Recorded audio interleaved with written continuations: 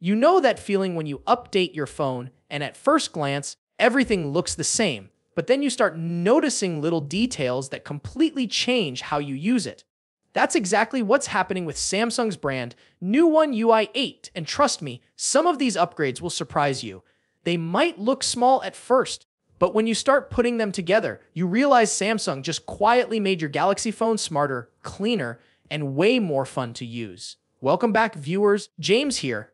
Don't forget to like this video, share it with a friend, and subscribe to the channel so you don't miss out on more tech breakdowns like this.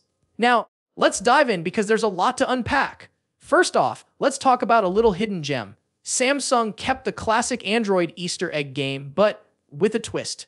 If you've got Android 16, you'll notice 16 shining stars instead of 15, and there's even an autopilot feature for your spaceship. That means you can literally just sit back and watch your ship glide across constellations without touching the screen. It's such a small detail, but it instantly makes the update feel fresh and playful. Now here's where things get interesting. File sharing just got a major glow up. With Quick Share on One UI 8, you no longer just pick contacts only, or everyone. Instead, Samsung splits sending and receiving into two clean sections, and you can even generate a QR code or link to share with someone who isn't nearby, yes, even with an iPhone. That instantly makes it more useful than before, and way smoother than the clunky options we had in One UI 7. But wait until you see what Samsung did with reminders.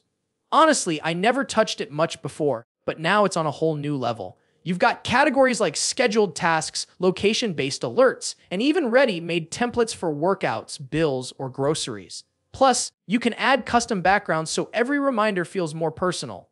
Suddenly, it's not just a boring to-do list. It feels like your phone is helping organize your life in style. Speaking of multitasking, split screen got smarter too. Imagine you're watching a video while taking notes. Now you can swap apps with just a tap, and it instantly remembers your setup. No more fumbling around to rebuild the layout. It's these little tweaks that make multitasking less of a hassle and more of a smooth flow. Samsung Internet also got a polished redesign. The toolbar is cleaner, menus are easier to customize, and the share and read aloud options are right where you need them. Even better, when you open an article, you can choose to listen to a quick summary instead of reading the whole thing. Perfect for when you're on the go and don't want to scroll endlessly. And then there's the weather app.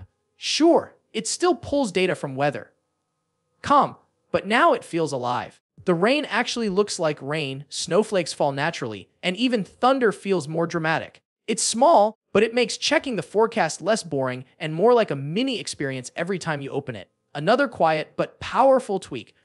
My files. Instead of burying categories under recent files, Samsung flipped the order. Now, images, downloads, and screenshots sit right at the top where you actually want them, and your recent files are still right there below. It's subtle, but it makes finding stuff way faster. Samsung even polished something as simple as your profile card. Editing your caller ID, avatar, photo, or gallery image is quicker, and you can choose who sees it. Everyone or just your contacts. It's a small piece of personalization that adds a little fun back into something we don't usually think twice about. And let's not forget alarms. This one caught me off guard. Instead of just creating new alarms one by one, now you can group them. Work alarms, school alarms, weekend alarms. You can import and organize them without starting from scratch. It's one of those quality of life changes that makes you wonder why it wasn't there years ago. So, when you put it all together, better file sharing, a genuinely useful reminder overhaul, smarter split screen, a cleaner Samsung Internet, immersive weather animations, a tidier Files app, easier profile edits, and grouped alarms. One UI 8 isn't just a surface-level update. It's a bundle of small but powerful refinements that make your phone feel brand new without changing its identity. And here's the best part, this is just the beta, rolling out first to Galaxy S25 devices in select countries. That means more features, more polish, and eventually more devices are coming. So if this is just the beginning, imagine where Samsung takes it next.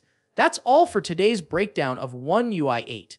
If you found this helpful, hit that like button, subscribe for more deep dives, and share this with a fellow Galaxy user who's curious about the update. Thanks for watching, and I'll catch you in the next one.